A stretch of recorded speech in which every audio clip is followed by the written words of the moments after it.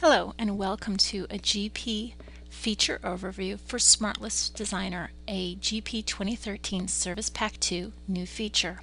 My name is Devin Southall from Software Solutions Group, a Microsoft Dynamics GP partner in Western New York, and let me show you SmartList Designer. Here we are in GP 2013. Let me open the SmartList. You can tell you're in Service Pack 2 if you have the New button here. That's SmartList Designer. I'm going to give you a real-life situation of why you might want to use SmartList Designer. We get a lot of calls even around year-end for people trying to work on their 1099s. On the 1099 option, there's a field called 1099 box where you specify where you want the monies to be displayed on the 1099.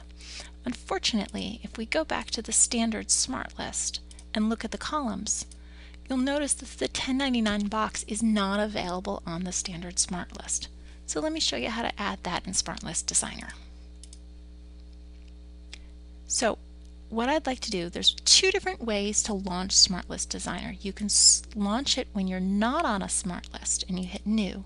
It's going to come in blank and you can select any of the fields, or you can be on an existing SmartList, hit New, and it comes in with some data preloaded. It doesn't matter whether you're on the yellow folder or any of the favorites, it's going to come in with the exact same list of fields listed. Just something to keep in mind. So it's got vendor ID and vendor name. We want to add some of the other fields. We're going to go up to Microsoft Dynamics GP. We're going to open that up and notice it says tables, so I'm going to open that up. And this is a purchasing table. It's going to show us the display names for the tables, so that makes it a lot easier. I don't need to know the SQL names or the technical names. I just need to know the table that I'm looking for. So here it is, the PM vendor master file. I'm not going to check the box. If I check the box, it's going to add all the fields over here. I'm going to expand it open and it's going to show me all the fields. Now I want to check them individually. So I already have vendor ID and vendor name. I don't want to add those. But I want to go down and I want to add my 1099 type and my 1099 box number. Maybe that's enough for now. So if you see in the field section here, I now have my two new fields selected.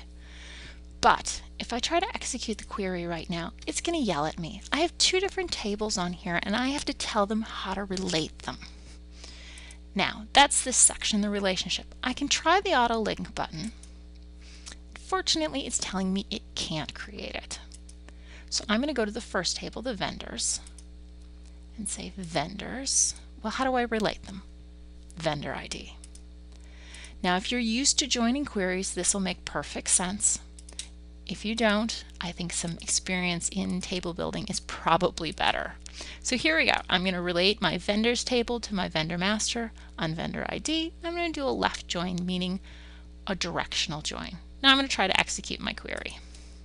Hey, check it out. I now have data. There's my vendor IDs, my vendor names, and here's my 1099 types.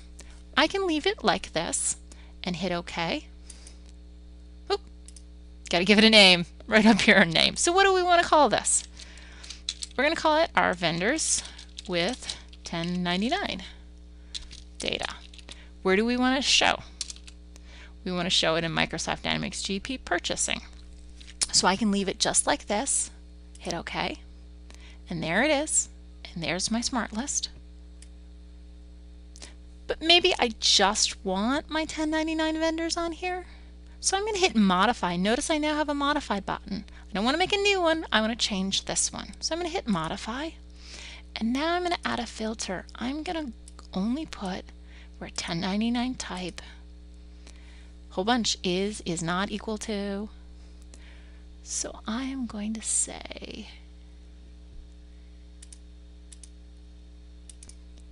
all right, so I said is not equal to a 1099 vendor, and I had to peek to tell exactly how to put that in there because there's no prompting. Now I previewed it to make sure that it's working right, and you can see now I'm seeing all the 1099 vendors only. So I'm going to hit OK, and now that's my new list. So that's how to use SmartList Designer. There are a couple more features. You can hit the T-sequel and actually look at the sequel.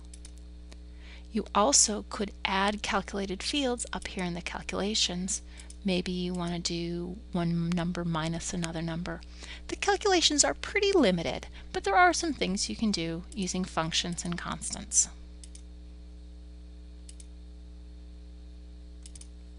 I hope you've enjoyed my presentation of SmartList Designer, and I look forward to speaking with you again. Goodbye.